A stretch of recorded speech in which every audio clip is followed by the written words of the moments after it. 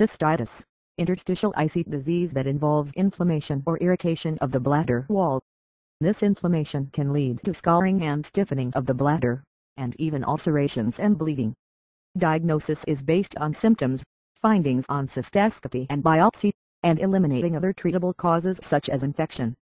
Because doctors do not know what causes IC, treatments are aimed at relieving symptoms. Most people are helped for variable periods of time by one or a combination of treatments.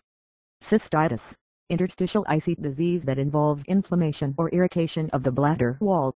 This inflammation can lead to scarring and stiffening of the bladder, and even ulcerations and bleeding. Diagnosis is based on symptoms, findings on cystoscopy and biopsy, and eliminating other treatable causes such as infection. Because doctors do not know what causes IC, treatments are aimed at relieving symptoms. Most people are helped for variable periods of time by one or a combination of treatments. Cystitis, interstitial icy disease that involves inflammation or irritation of the bladder wall. This inflammation can lead to scarring and stiffening of the bladder, and even ulcerations and bleeding.